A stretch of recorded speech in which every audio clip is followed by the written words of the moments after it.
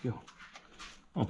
Oh, we put that there. I thought that cooler blew into the yard or something at first. We put that there. Good morning, everybody. I'm Trucker Josh, as I'm known on the internet. You can just call me Josh if you want. I make daily videos here on the internet, mostly of me trucking around Canada and the United States, but I happen to be on holidays right now, so I invite you to come hang out with me at home for a day. See what a trucker does on his time off, at least see what this trucker does on his time off. We're starting the day off, letting the boys outside, and then I want to finish off this little patio deck that I was building for my son.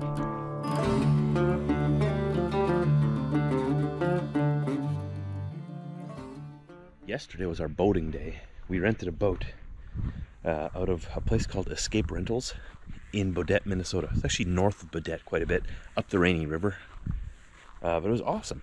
We had a great time. It was, I believe, a 24-foot pontoon. There's us and a couple of our best friends came with us, Rick and Sabrina. And we had a great time. Didn't catch any fish, but we did catch some good times. Had a lot of fun. You can go to my channel and check out that video if you want to. So this is the patio deck that I'm building here. It's going to go right beside his little playhouse. So this was a sandbox. We took all the sand and put it over there for now. Gotta find another place for it yet. But since we have dogs, we didn't want a sandbox in our yard because the dogs sometimes, you know, take care of business in the sandbox because they're not civilized. They're dogs, right? So we didn't want our son playing around in that. So my wife came up with a solution. Why don't we turn it into a little patio deck, right? And if you watched my video a few days ago already, you've heard this whole story already. You can go back on my video. I've been at home for a week now, so there's a couple of home time videos and a few more to come yet before we get back in the truck. We're gonna put that little patio there, sort of right beside our bonfire pit, and put like a little kiddie picnic table on there or something, so that, you know, when we're making s'mores or roasting marshmallows or wieners or something over there, he has a nice little place to go sit outside his own little house there, and he can hang out and do stuff. And this is our willow tree for the new people that we planted this year. Kind of a sentimental tree to me. It's our family tree. We moved into this house. This is our forever home. It's where we want to raise our kids.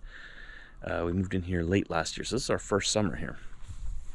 So that tree right there was planted in our first summer. Obviously, it was a few years old already. We bought it. It was already about 14 feet tall. But that tree is supposed to be back here growing while our family is growing. And then when my kids come back to visit, you know, when they're 20, 30 years old down the road and I'm an old grandpa, that tree will be a good memory for us. It's already grown quite a bit.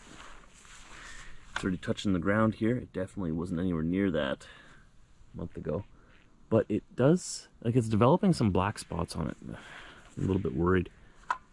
See that? Do any of you knowledgeable, wonderful people out there watching, are any of you tree experts, do you know what that is and why it's doing that? Could you let me know down below in the comment section, please? I don't like that. Leslie had it already. So, I mean, it doesn't look the greatest, right? It's supposed to be green. Is it getting too much water? These willow trees are supposed to be really moisture resilient. They really like the moisture. That's why we planted it back here. It's kind of a lower part of the yard away from the house. Gets a lot of moisture there. Does that mean it's getting too much, or does that mean something else? It's the bottom, all of those spots. I know you can't really see it, but oh yeah, it goes almost all the way to the top, but the very, very top branches don't have any spots. Anyways, let's get inside. Let's get our son awake and up. Let's get these dogs fed. And it's a perfect day to start working on that patio because, well, as long as it doesn't start to rain, it's a nice cool temperature out here today. Won't be sweating through my shirt like I was when I did that frame. You guys remember that video? Sweating so much, it was so hot that day I put that together. Oh man, this Canadian was melting. Once again, for the new people, I grew up in southeast Manitoba in Canada. That's Western Canada. If you look at it on a map, it's right in the middle. Central Canada. We consider ourselves part of the western provinces of Canada. I was born and raised here in the southeast corner around the Hanover municipality area, which includes, Steinbach, Niverville, Grunthal, Kleefeld, New Bothwell. What other towns do we got here? I'm missing a couple, aren't I? Blumenort. That's sort of my home region. This is where I call home.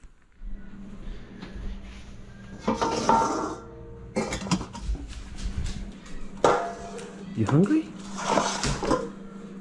No? You're not hungry. I'm just kidding. I know. We're gonna have breakfast now. So this garage is my workshop area for now. Just keeping all the sawdust and stuff in here just to keep it manageable. That way it's easier to get rid of later and sweep it up and get rid of it. I didn't want to do it in the backyard and have all that sawdust and wood chips and stuff in the lawn where our kid plays and where our dogs play. Probably wouldn't do anything, it's just sawdust, pretty much just soft, right? But still didn't want that back there, so easy to clean up in here, so that's why we're in here. So this is what I use here for the frame of the deck, right? Here are the 1x6s we're going to use for the surface of it. And that's just a wheelbarrow of dirt. That's the dirt that we have had left over after planting myrtle in the back there. This will just go in our flower beds, and I need to go pick up a bunch more to sort of clean up around our fence. That's another project I was supposed to do this week. I have one more week of holidays left here, and we got projects galore already. Finish this patio, get that fence done, but that's being done by a contractor, so I don't really have to do anything there. I just have to remove that temporary fence before he gets there.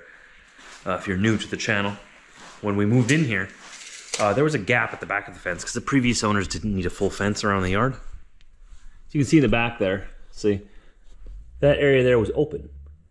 So the yard seemed a bit bigger, but we want to close it off with a 6-foot fence just like this here. It's going to be identical to that, just new, across the entire back. That's getting done this week sometime.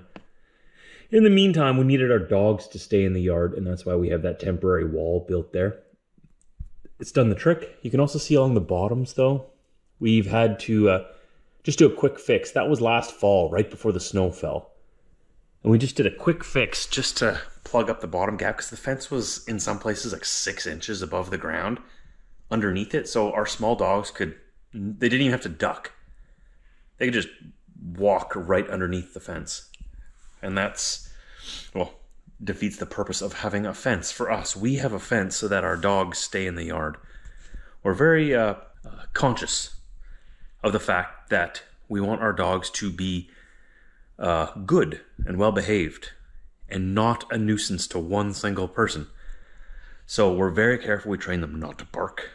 That's an ongoing process every day. They get excited when new people come over, but when they're in the backyard and just hanging around back here, they're not allowed to bark. Sometimes it happens, and then we deal with it then. We just tell them to be quiet and remind them.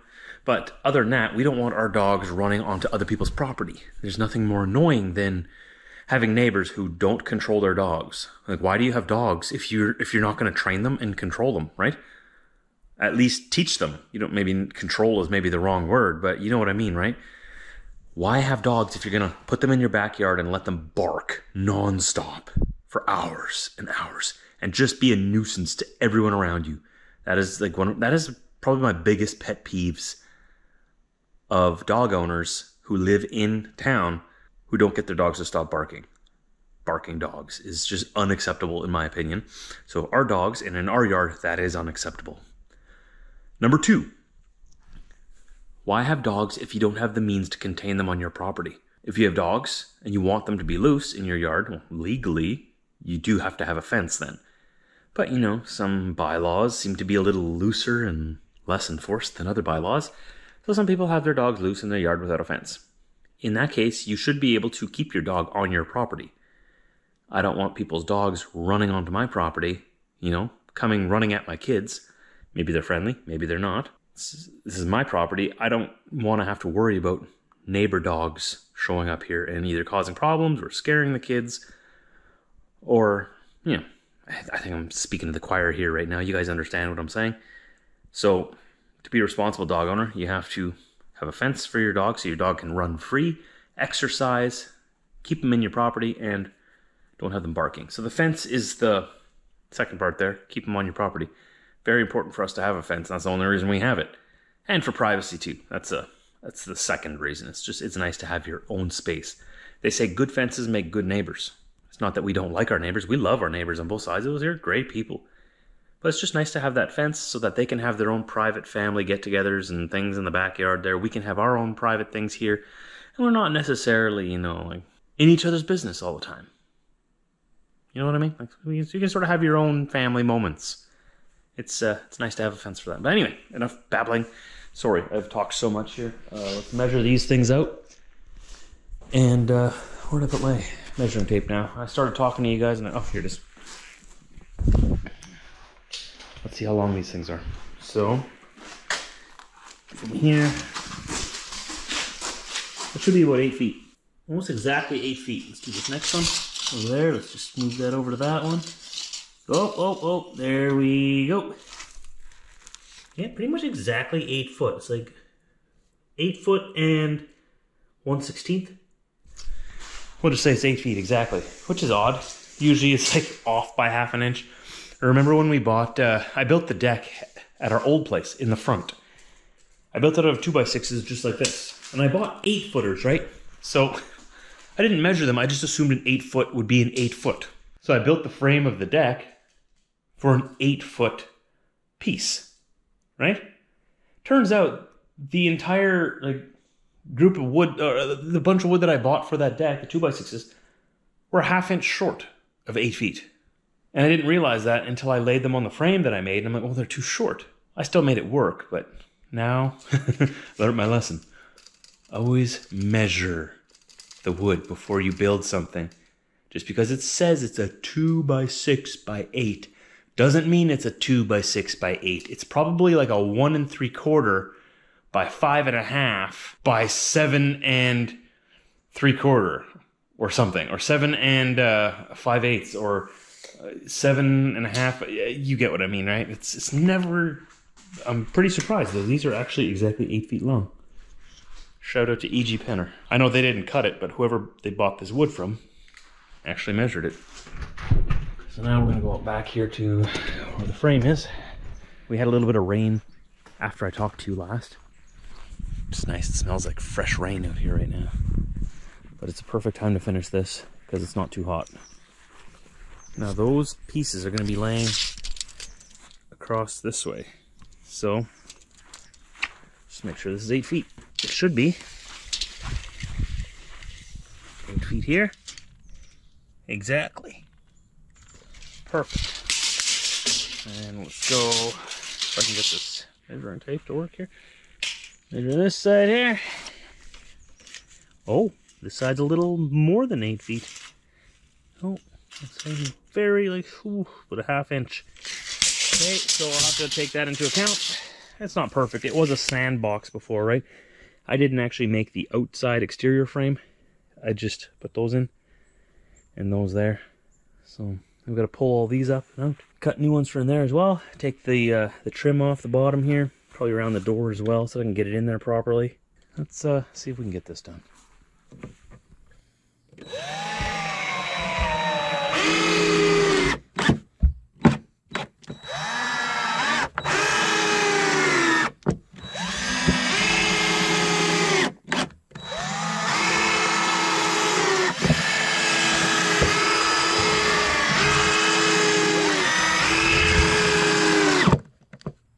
The easy part is done.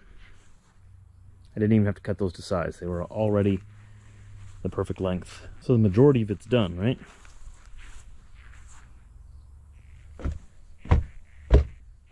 Strong and sturdy. Okay, so now for all the custom cuts. Now the hard part starts. Because I have to cut a strip to fit in there.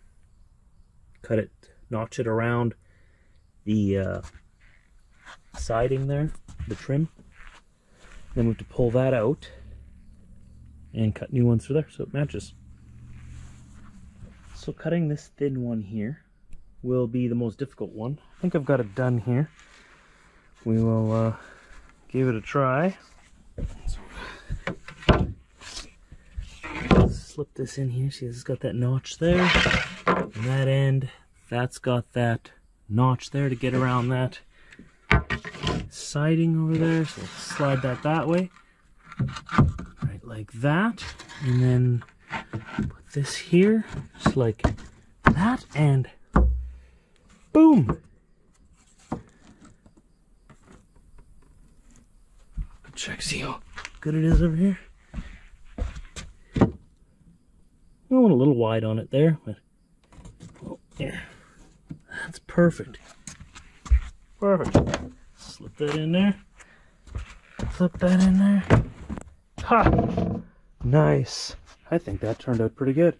A little narrow on there, but that molding on the bottom there, the edging is going to cover that over here.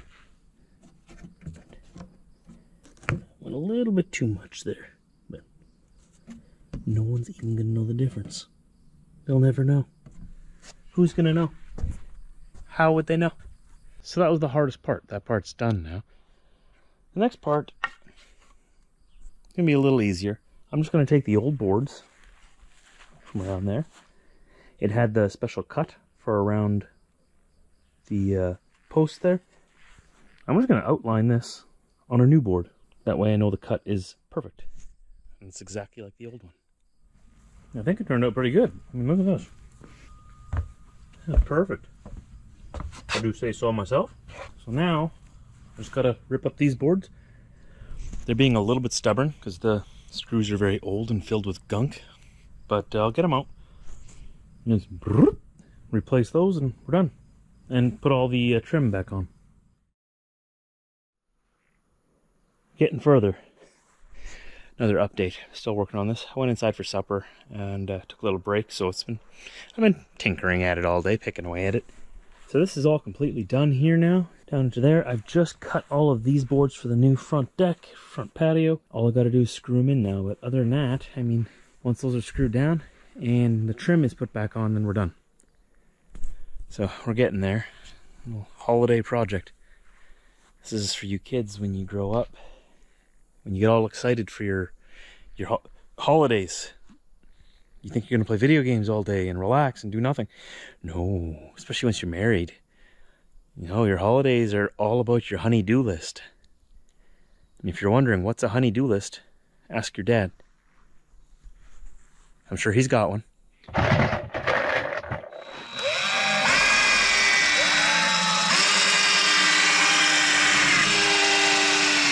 The grand opening. Done. Just put in the last screw.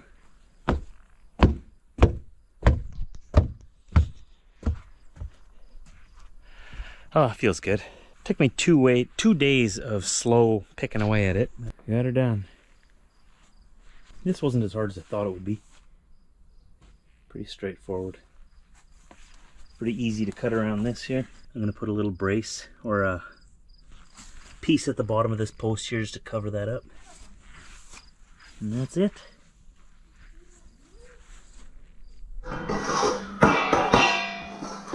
Anybody hungry? Hungry? Chef Josh on duty. A man of many skills. The usual for you? Yeah? I like how you keep it easy for me.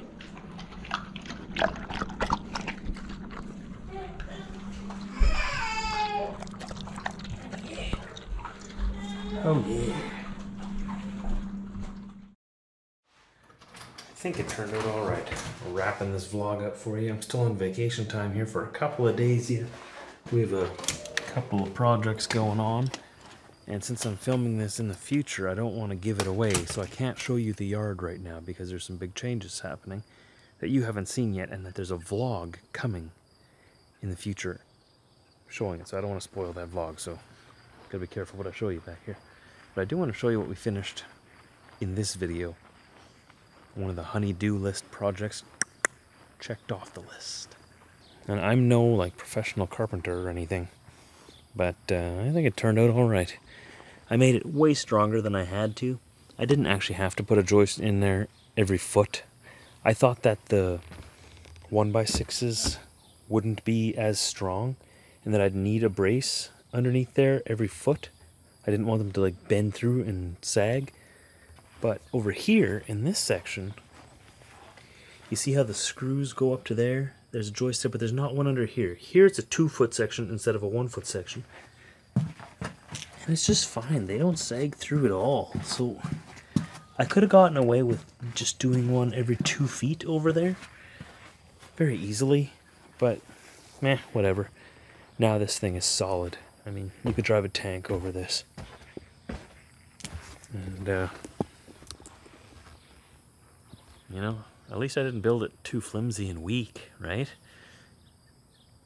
That's solid. That ain't going anywhere. If you're gonna build it right. But speaking of building things, our fence in the back of the yard right now. I'm not gonna spoil it for you. I'm not gonna show it for you in this vlog, but that is also a project that's getting done on my holiday time here before I get back on the road. So it's something coming up in the home time videos. I got about, what am I on here? 5 or 6, maybe 4, 5 or 6 home time videos coming yet after this, as I'm on my vacation time here, just enjoying time with my family. We did go on that boating trip yesterday in yesterday's video, but for the most part we just got things done around the house here. That's sort of how it is when you're a truck driver. You take holidays and you stay home. It's just nice to be at home with the family every day. But we'll be back on the road before you know it. And then I'm gonna have to work all the way to Christmas.